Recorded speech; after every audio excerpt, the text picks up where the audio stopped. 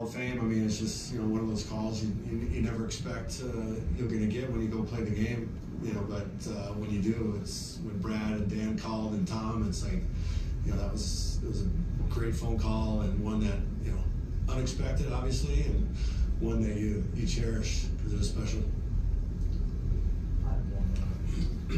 It's a quick one. Have they talked to you about naming a street after you by any chance?